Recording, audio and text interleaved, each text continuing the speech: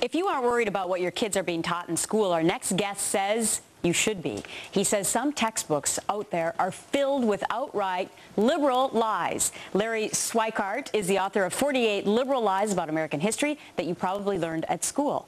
Professor Schweikart joins us live from Dayton. Good morning to you. Hey, Gretchen. All right, so you've done a tremendous amount of research, Larry, and you've come up with 48 liberal lies in textbooks. But today we want to talk about the actual names of the textbooks that parents should be aware of. So which ones are they? Okay, so we're going to name names, right?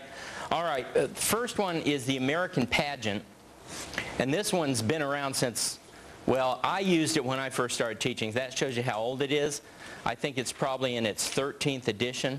Okay. It's written by a couple of what we would call New Deal liberals, but as they got on with each edition, they started to get more and more shrill.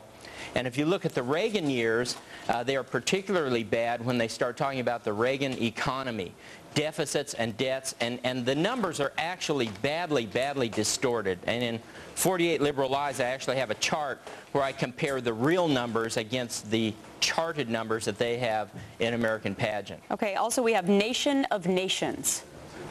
Yeah, Nation of Nations is a very high-selling textbook. Probably, I would guess, in the top 5. You know, publishers keep these numbers very close to the vest, but I'm betting it's in the top 5. A lot of my colleagues use it.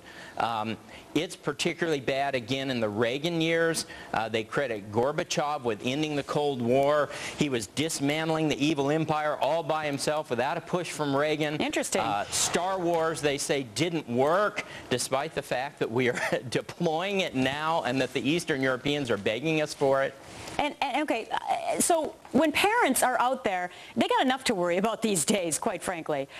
So when their kids bring home these textbooks, how do they know? How do they know? We're going to list them on foxandfriends.com. But how do they know what their kids are actually learning? Okay, well, as I told Steve on Tuesday, what I call the pregnancy test for these textbooks is you go to the index and look at the Reagan pages. Where you're going to see bias most easily and quickly is in the Reagan sections, and that's really all it takes. You can figure out right there where a textbook is headed. All right, Larry. We got to wrap it up there, but if people want more information, they can go to foxandfriends.com because there's a whole list of books. We only talked about 2 of them, but there's more than just 2. Thanks a lot for joining us. That's right.